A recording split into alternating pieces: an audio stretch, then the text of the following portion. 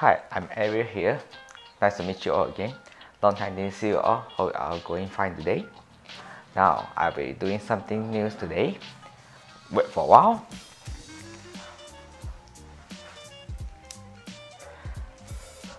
And we are back with this Sony RX100 Mark 7. And now, what's the point of this point and shoot camera and why so great about it? I'll show you in a moment now.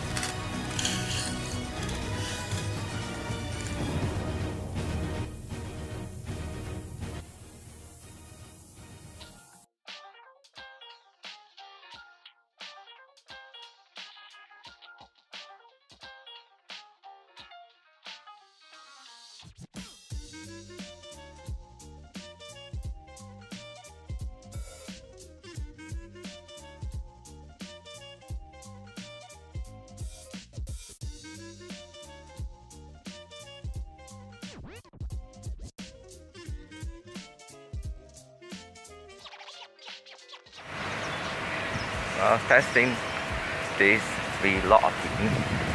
See how stable is it, this camera from.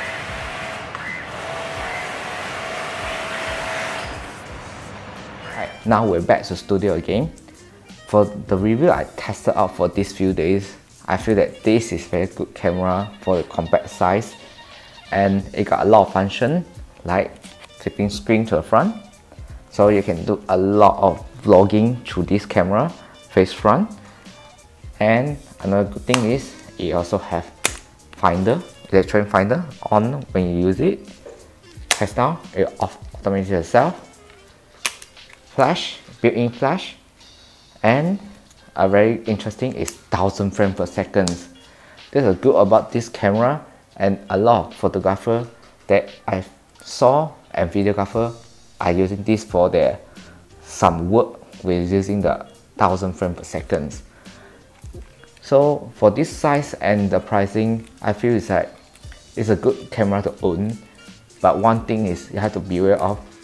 First of all, it's a compact camera. You cannot change the lens itself. Secondly, this camera, the major weakness of this camera is the battery life is not so strong, and it only can use for roughly around 1 hour plus for continuous vlogging.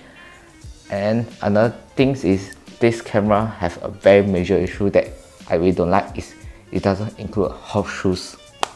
So it doesn't have horseshoes, as you can see, no horseshoes, only the internal flash.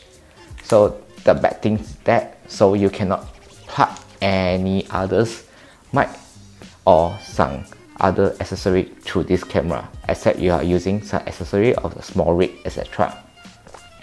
That's the main complaint of this. And one more thing is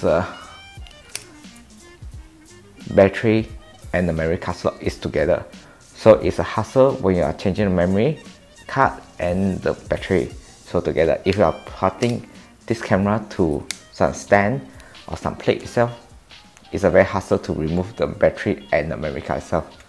Other than that, it's a good compact camera with very good compact function, very good for semi-pro user and some professional use for 1000 frames. And do remember that the 1000 frames per second is cool, but one thing that you have to ensure is it cannot be manual focus, and everything is done by the camera itself. So set the exposure etc. properly and focusing before you start the recording. So this is a review on this RX100 on my personal view. What do you think about this RX100, and how do you feel that the function and the sound quality and the video quality of itself? If you have any question want to ask regarding this camera, do comment in the comment below. I'll try to answer you as soon as possible. So see you all next time. Bye.